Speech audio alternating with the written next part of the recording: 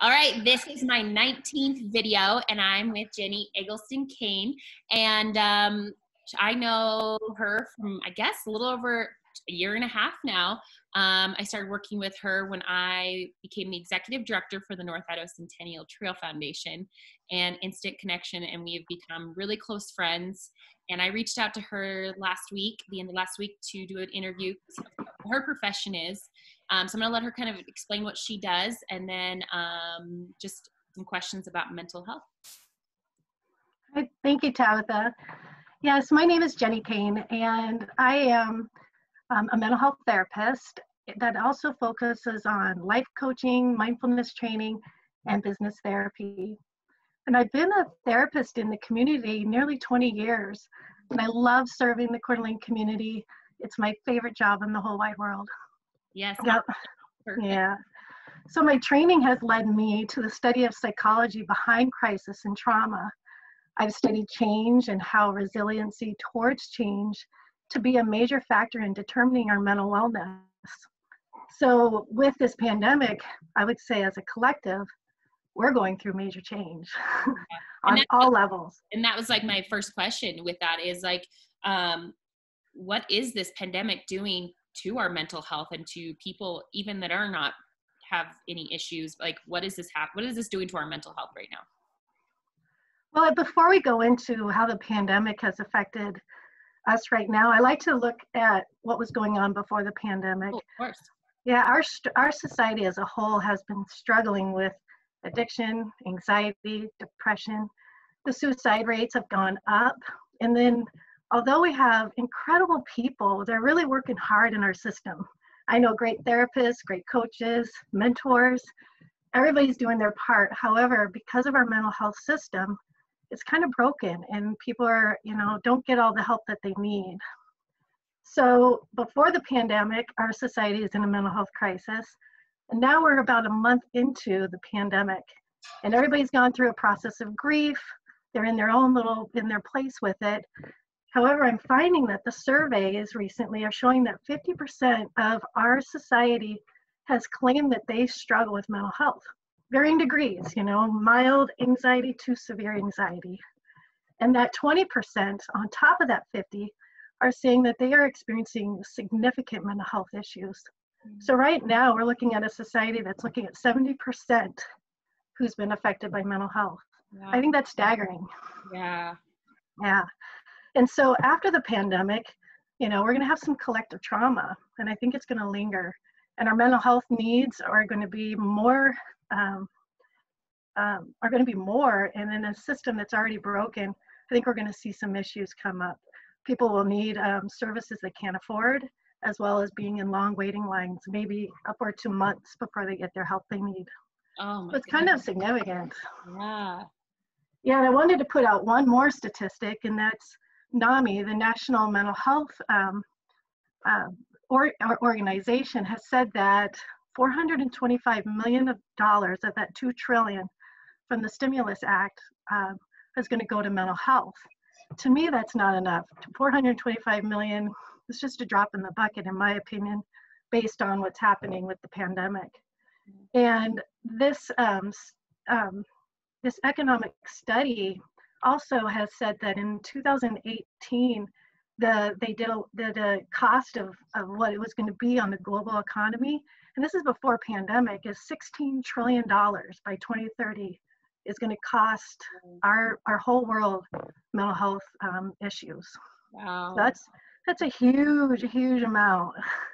I can't imagine what it's going to be now after the pandemic, given that there's an increase in issues.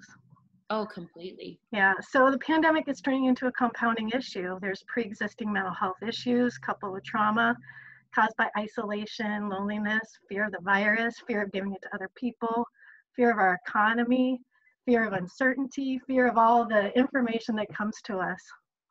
Oh, I completely. It's probably struggling on relationships in families as well. Absolutely. And so, on a global level, we're seeing an issue, but on a personal level, how might this affect each and every one of us, especially in our town, in our community? Because if we know how it's affecting each other, we can reach out and help people more. And every town is unique and special, and they have their own set of issues in which to grapple with. Yeah, exactly. Yeah. And so I kind of break it down into two areas that is greatly affected during this pandemic. One is our physical health.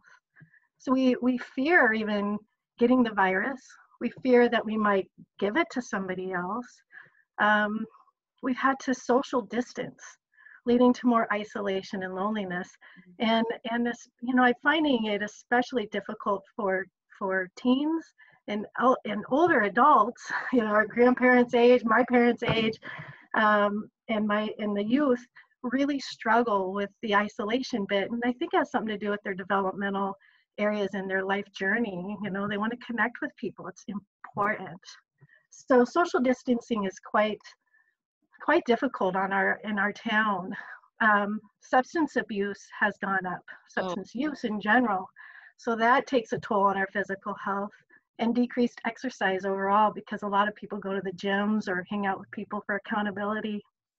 And then the second piece is economic health. There's been a huge loss of income for a lot of people. Retirements accounts have dropped considerably. People are concerned about whether or not they're even going to have a job. Yeah. So on every level, everybody is hit on the economic piece, including concerns over the global economy and the overall distrust of leadership right now. So I wanted to kind of, wrap those two up with what are the symptoms when our physical and economic health are jeopardized. And one is lowered immunity, increased depression and anxiety with panic attacks, some paranoia, increased anger, irritability, frustration, and even suicidal ideation. And if you have a compounding pre-existing mental health issue, the symptoms are exacerbated, and so extra help is needed at this time. Wow. Yeah. I know we're struggling big time, and it makes a lot of sense, especially for the younger kids. I've been seeing, just watching videos and, those kind of things, and just seeing like it's tough. It's tough for them. Mm-hmm. But, I see two sides of the fence with people right now, and those are the ones who are overly committed. They're in it to win it. They want to flatten that curve. They want it to go away. I'm one of those people. But then, we have people on the other side of the fence that don't necessarily, think this is that big of a deal, or not maybe even seeing the correlation between social isolation and the flattening of the curve.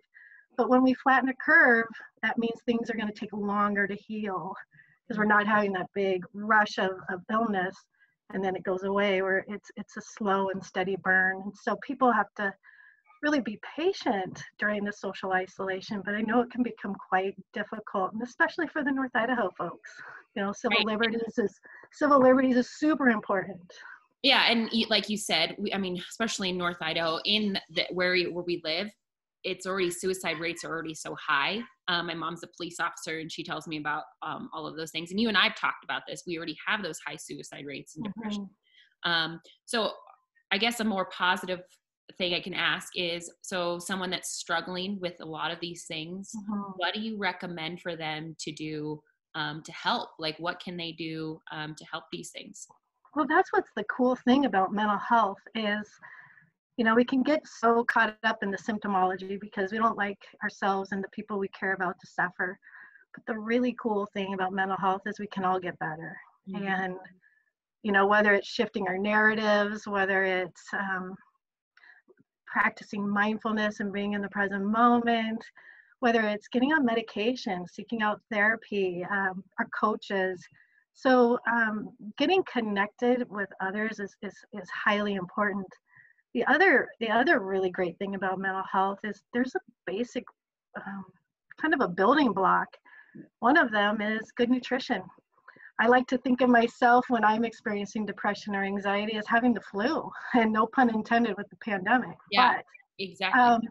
But it's important to eat really nutritionally and get a sleeping pattern, stay into our routines the best we can, and exercising, connecting. And when I say connecting, I really mean that seriously, because loneliness, isolation has been known, and has been known to affect self-esteem and worth. So if people start to isolate, they start telling themselves that they're not likable or lovable. So Great. you can do anything to stay connected. And Gen Zers have been really helpful. There's so many apps right now on connectivity. There's like I think it's called a house party Love of it. it. I love House Party. Yeah, and then people are downloading apps in which they can embrace their creativity through art and music and sharing. And so what's really cool about this time is that we have an opportunity to really go deep inside and heal ourselves on many levels, whether it be getting back to basic nutrition, whether it is figuring out new ways in which to connect with people, or whether it is we pivot and turn and get creative about what's next. I personally think this is an exciting time, but it's not for everybody. I'm in a unique position in which I get to still contribute to society in a way that makes economic sense for me, but not everybody does. And so it's kind of important to maybe during this time reach out to community in our area to get the help that's needed. That's so true. So we'll probably start wrapping this up, but how can people get a hold of you if they're wanting to seek your help or get guidance in some way? How can people reach out to you, and how can the community support you? Well, the community can support me by supporting themselves, and then taking care of the people they love and checking in on them. And if you're one of the people whose cup is full already, give some away. And if people are thirsty, reach out to those who can. To get a hold of me, I'd be a great resource to help people connect with life coaches, psychologists, counselors, you name it. I'm a great resource for that. I can lead people where they need to go. If they want to work specifically with me, of course, they can get a hold of me through www.wellnesstherapycda.com.